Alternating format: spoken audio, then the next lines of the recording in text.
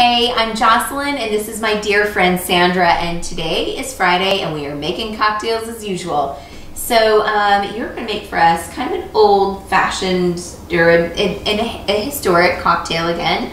And this one is similar to another one that we've made, and yeah, tell me all about this Sidecar. Okay, yeah, so it's called Sidecar. Yeah. If you could check out the video that we did on the brandy crusta. This is very closely related to it. It's actually sort of an evolution from the crusta, which kind of described it as the granddaughter of the crusta. Granddaughter of the crusta, if you will. So the crusta was developed in New Orleans.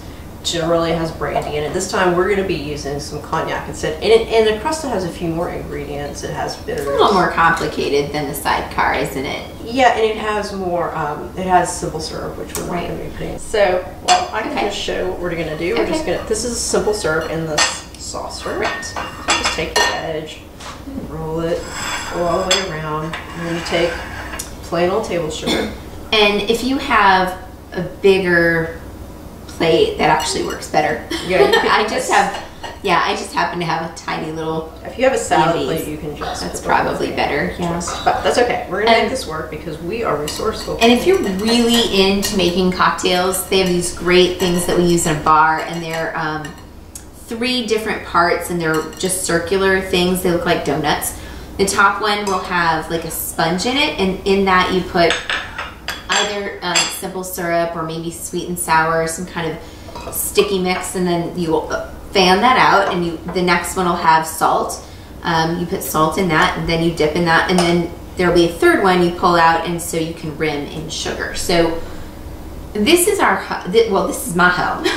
And at home, you don't have one. You don't have a rimming set, do you? No, I use a plate. Yeah, so do I. So it's easier. I don't need more stuff in my house, I promise.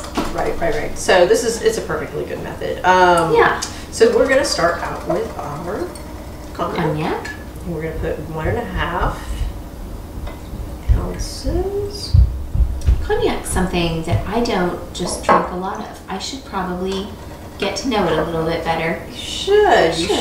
Yeah. And a lot of people don't drink it on its own these days, but it sure does make some beautiful cocktails. Putting a 3/4 of an ounce of Cointreau. So we've got cognac and orange. And lemon juice. Fresh squeezed lemon, another 3/4. And the Cointreau is somewhat sweet. Okay. And then this is going to balance it out, so it's equal parts, another 3/4 of lemon and the orange. And we shake.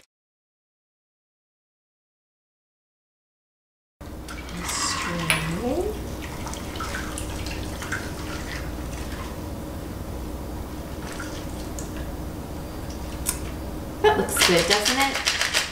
All those little bits. I love shaking. I always, when she's shaking, I'm always making faces because it's funny, but I love shaking things because I love the patterns and stuff that the ice makes. It's just beautiful to me. It's nice, and we can just give that a little twist. We don't want to break it, but we've got this lovely twist, and can release some of that orange oil into the drink, which is nice. And then I'm just going to pop that in. You can lean it on the edge if you like.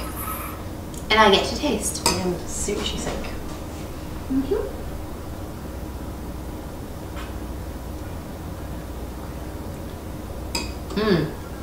That's potent. It's good, but it's potent. Right, it's so dainty looking, but don't let it fool you. That's kind of, yeah, I was kind of thinking I don't know, getting this like easy sipping drink, but if there's a little kick in there, you might want to be careful with these. But if you decide to make this weekend, you might just want to limit yourself to 1 because Sandra's not going to limit herself to 1. I could limit myself. Of course you could.